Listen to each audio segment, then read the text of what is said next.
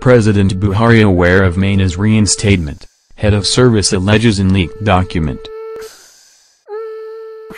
The head of service of the Federation, Winifred Oyo-Ita, says she warned President Muhammadu Buhari about the damaging implication the recall of Maina would have on the anti-corruption war. A memo from the office of the head of service states that the warning against the recall of the ex-pension boss was contained in a letter to the Chief of Staff to the President, Buhari. Abdul Rashid Maina denies allegations that he embezzled pension fund. A memo from the office of the head of service of the Federation, Winifred Oyo-Ita, has disclosed that President Muhammadu Buhari was aware of the reinstatement of a former chairman of the Pension Reforms Commission, Abdul Rashid Maina, into the civil service. The memo also stated that the head of service of the Federation had warned the president about the damaging implication the recall of Maina would have on the anti-corruption war.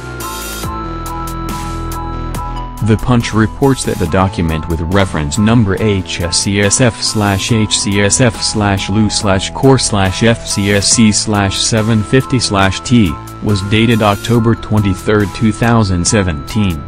It was titled Re. Abdul Rashid Abdullahi Maina, and was received in the office of the Chief of Staff to the President on October 23.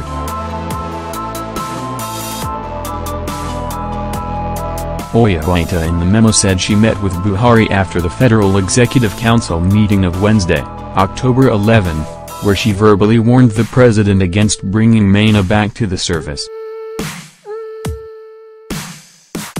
The document was however silent on the response of the president on the issue.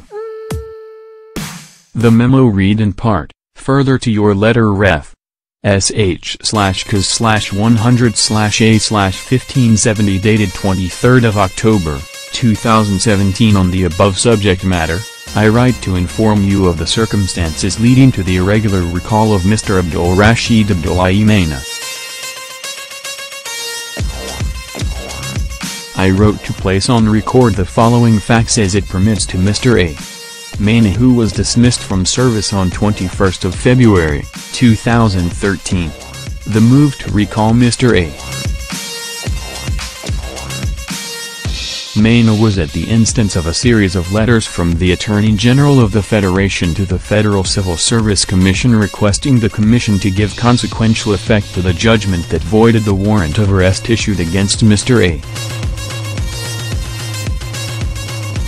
Maina, which formed the basis for the query and his eventual dismissal. Vi. The letter of reinstatement, as communicated to HCSF Ref. 4029.82/Vol.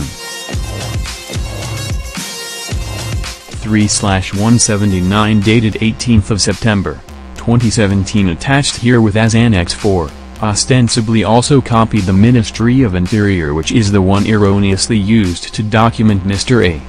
Maina on a claim that he has resumed work since 28th of September, 2017.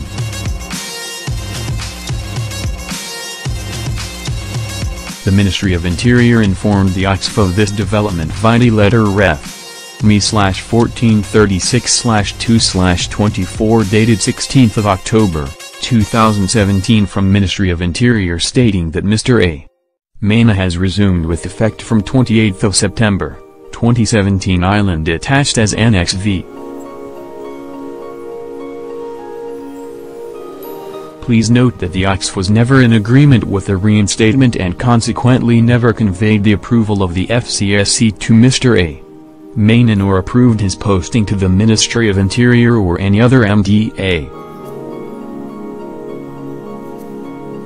Rather, I sought audience with His Excellency, Mr. President on Wednesday, 11th of October, 2017 after the FEC meeting where I briefed His Excellency verbally on the wide-ranging implications of the reinstatement of Mr. A.